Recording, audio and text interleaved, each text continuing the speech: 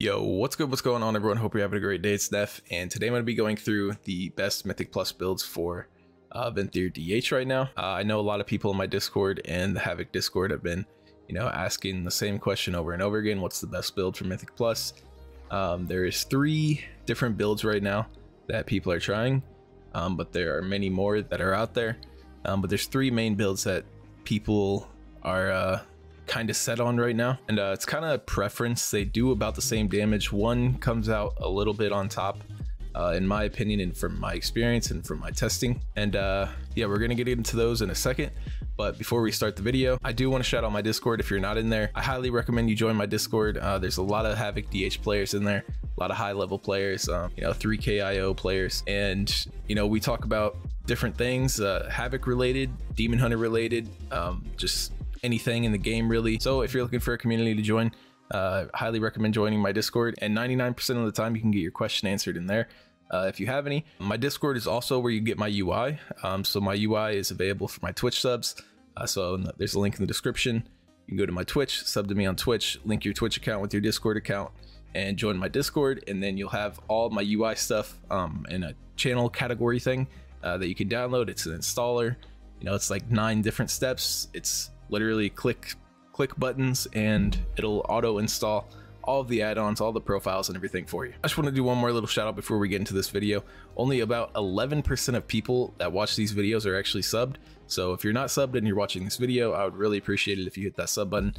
Helps me out with the algorithm, helps me out with growing my channel, and it's just a really big help. It's free, takes 2 seconds while you're here. If you enjoyed the video, I'd really appreciate it if you hit that sub button. All right, so enough of the shout outs. We're gonna get into this video now. So first things first, I'm just gonna go through the 3 most popular builds that people are kind of set on using right now, and we'll check out the talents, Soulbind, conduits, and everything, legendary, everything like that. So yeah, let's just get into this. So this first build is the build that I highly recommend. I've done a couple 21s with it, I've done some 20s with it, and I've averaged 16 to 18k overall on these keys. This build is my favorite. Does a ton of boss damage, does some pretty good AoE outside of meta, and this build is probably best if you have Force Set. If you don't have the Force Set, one of the other builds might be better that we're gonna go through here in a second. As you can see, the talents here is Blind Fury, Insatiable Hunger, Glaive Tempest, Cycle of Hatred, and Demonic. And what's really good about this build with the Force Set is you spend a ton of Fury and you generate a lot of Fury. So with the Force Set, you get CDR on meta, which meta is our biggest cooldown right now for AoE and single target anything.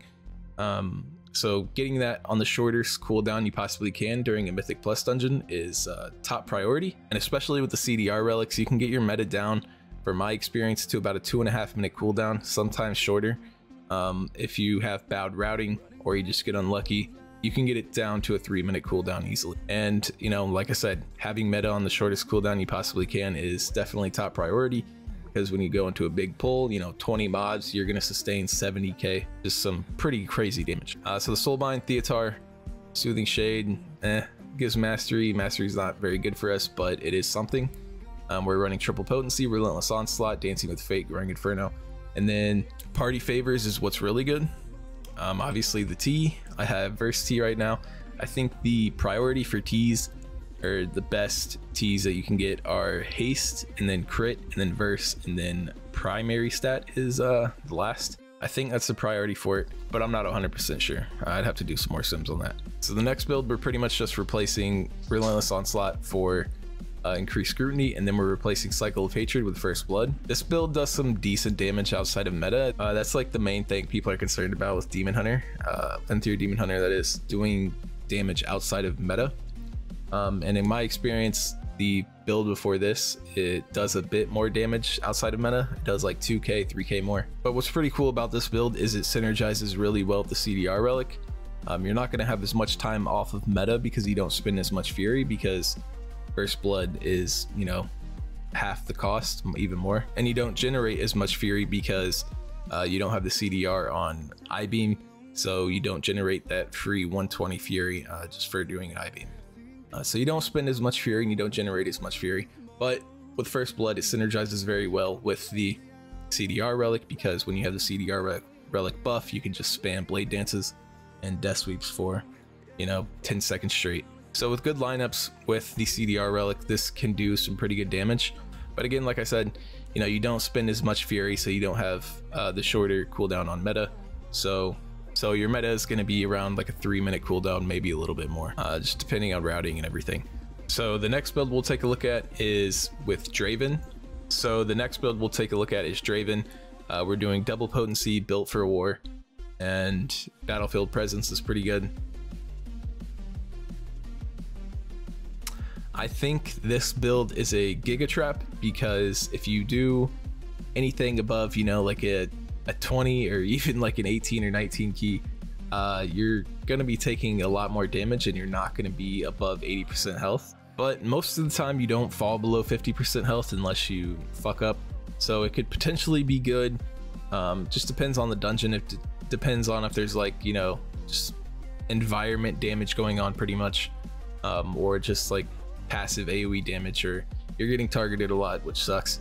But I think this build is a big fucking trap, because you're not going to have a ton of uptime on this. The battlefield presence is pretty good. It falls off when there's more than 5 targets.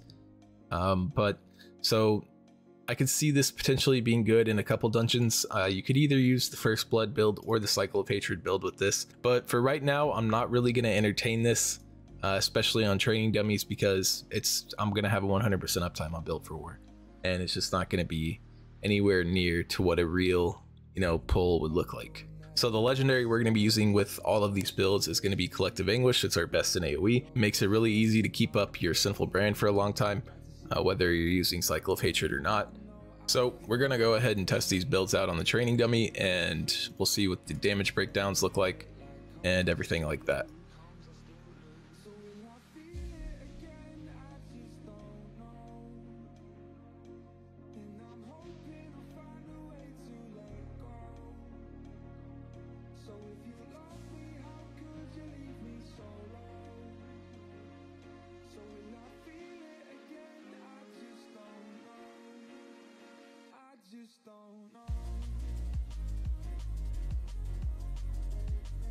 So we're done with the test. We'll take a look at the damage breakdown, but we're just going to take a quick look, and then we'll do another test, and then we'll compare the results.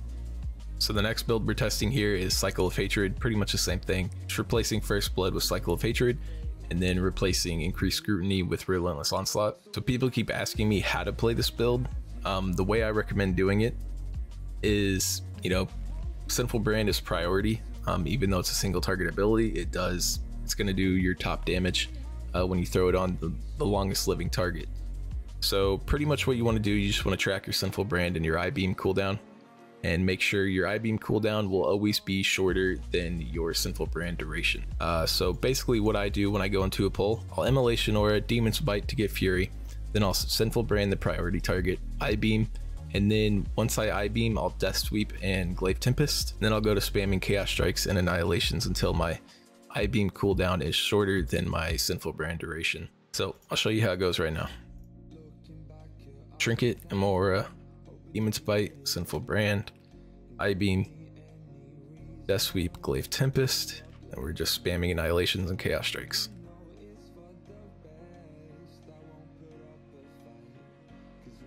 So our I-Beam's already shorter cooldown than our Sinful Brand duration, so we're safe just to pop a Glaive Tempest, Aura, I-Beam, Death Sweep out of that. Now we're just spamming Chaos Strikes and Immolations, or Annihilations.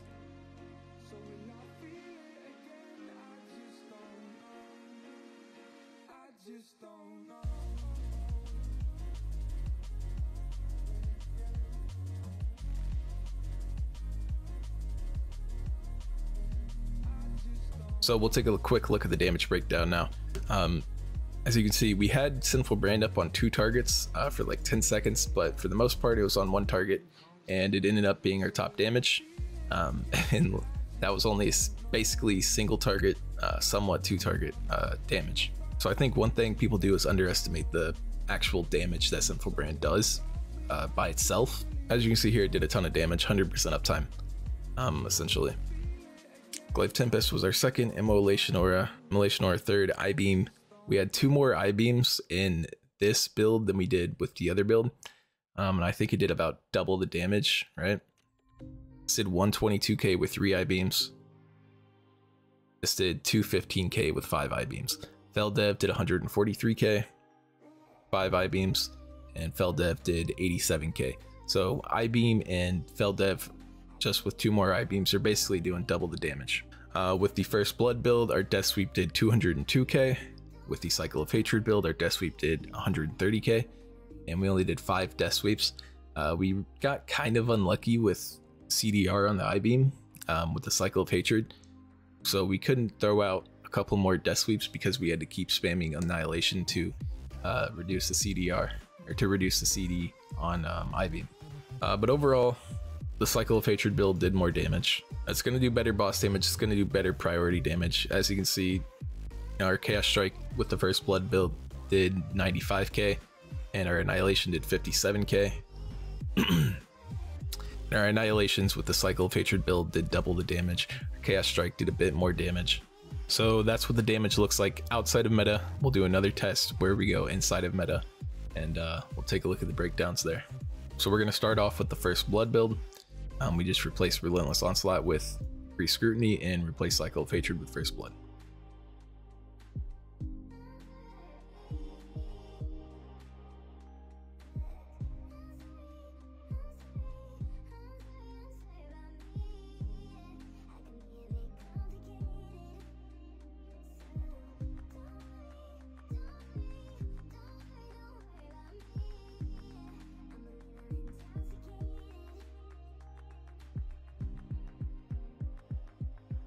Alright, so we ended it at about 26k, stopping at a minute and a half. This is what the damage breakdown looks like. Sinful Brand doing our top damage, Death Sweep second, Glaive Tempest third. Change to the other build, then we'll compare the breakdowns after meta comes off CD. So again, it's pretty much the same thing with this Cycle of Hatred build. You just want to prioritize keeping up Sinful Brand over anything else, and once you do that, you can Death Sweep and Glaive Tempest.